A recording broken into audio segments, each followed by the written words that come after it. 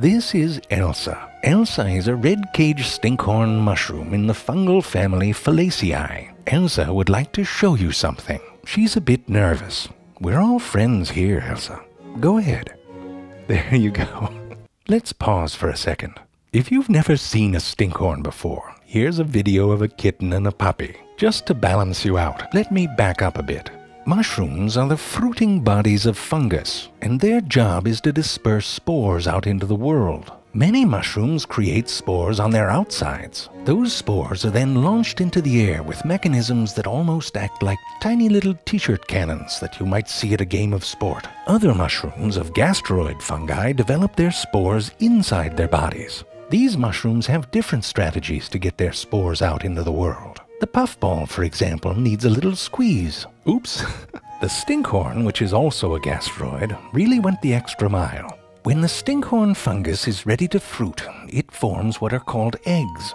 These eggs are apparently very fun to cut open, because everyone does it. As the egg matures, all parts of the mushroom are formed, but they are packed together tightly, like some insanely folded fleshy origami. When the moment is right, water is pumped into the egg through the real body of the fungus, a network of silk-like hyphae called mycelium. These connect to the eggs through thicker cords called rhizomorphs. The water pressure causes the cells in the eggs to rapidly expand. At a rate of up to 5 millimeters per minute, the stinkhorn unfurls amazing honeycombed lattice-like structures. Like the hollow bones of a bird, they're both strong and lightweight, in some cases able to break through asphalt.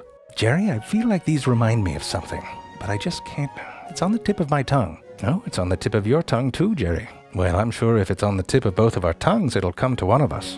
If it comes to you first, Jerry, just spit it out. You can think of these rapid expansions like the blowing up of a bouncy house, with one exception. You may have noticed the oozing slime. Yes, there it is. This slime is the...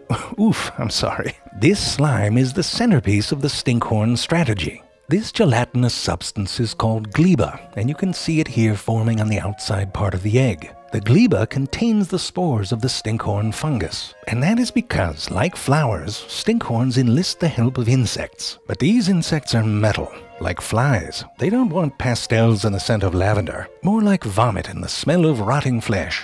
And that's just what the gleba smells like. It's kind of like a cave troll took a stab at inventing a daisy, or a person with a sinus infection put an M80 in his nostrils. Either way, it is a thing of beauty to the flies. Attracted by the scent, they gather on the stinkhorn and feed on the gleba. In the process of gobbling it all up, their tiny little fly feet are covered in the spores. They will carry the stinkhorn spores to new sources of food on the forest floor. It's all over rather quickly. Within 48 hours, all the little spore babies are off into the world, and the stinkhorn mushroom's job is done. Jerry, I still can't put my finger on it, but that's how it always goes. You can't put your finger on it all day, and then you're in bed at night and it just pops up out of nowhere. A pen is useful to have by your bedside.